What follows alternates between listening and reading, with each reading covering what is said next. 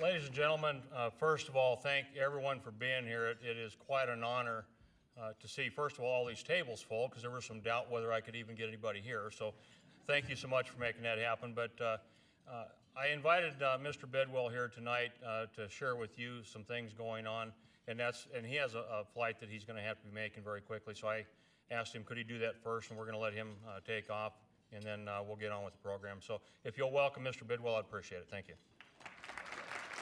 Thank you, Mayor. Thank you very much. It's an honor to be back. It's been a couple of years. The last time I was here, I was making some pretty big news as we talked about the new stadium out here that was going to be the thing that changed the Cardinals' future back in 2006 and brought us a Super Bowl right here in Glendale, and really got things rolling in terms of putting Glendale on the map and letting the world know what was going on. So, excuse me real quick. Can't drop notes. That's bad. In any case, I want to just tell everybody where we are with an important economic development project that started last fall. It started last winter, probably around November, December, and it started with Horatio Skeet, our interim city manager here, who had an idea about the possibility of bringing the Arizona Cardinals training camp down the hill and putting it here in the valley. He was the one that saw that, you know what, we've got a heck of an air-conditioned facility here that's got a football field inside of it, but you know, maybe there's a possibility we could have training camp here.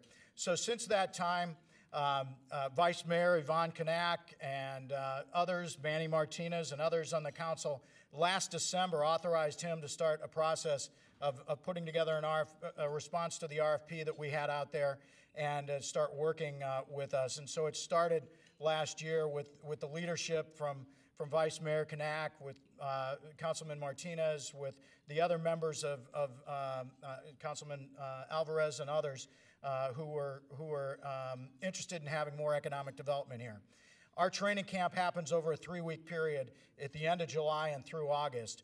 And up in Flagstaff, it's had between a $10 and $12 million economic impact each year. We know that we can do even better down here because there's the possibility of more fans coming out because it's a closer drive, which could be a real positive thing. And we know that because last June we held a mini camp out at the University of Phoenix Stadium, and we put 15,000 people in there on a weeknight. It was a pretty amazing thing, and so it's sort of exciting. So we've been working with the new council, with Councilman Hugh, with Councilman Sherwood, and with others, with the council and with the staff, and working through some of these issues. We know how important it is to have economic development here. It'd be pretty exciting. We've made some big steps over the last few weeks. We hope to make more steps along the continuum of trying to come to an agreement to bring training camp here to Glendale, Arizona, which could be pretty darn exciting. It's at a time when the hotel rooms, not a lot of folks coming out because it's warm here, but we're filling hotel rooms, and we know that we're going to bring the people out here. We're pretty excited about it. So we hope to make more progress and have more news down the line. We're working with the city staff and with the city council, and we know that this group knows how important economic development is. So please give them your encouragement tonight and throughout the coming weeks, and we'll get this thing hopefully over the goal line in the coming weeks, and excited about it. So a couple of things, Mayor. 20 of the 32 teams have their training camps in their home cities. Did you know that? I didn't know that. So the last two that moved their training camp from a remote location to their home city were the Baltimore Ravens and the New York Giants. Did you know that? Those are also the last two teams that won the Super Bowl.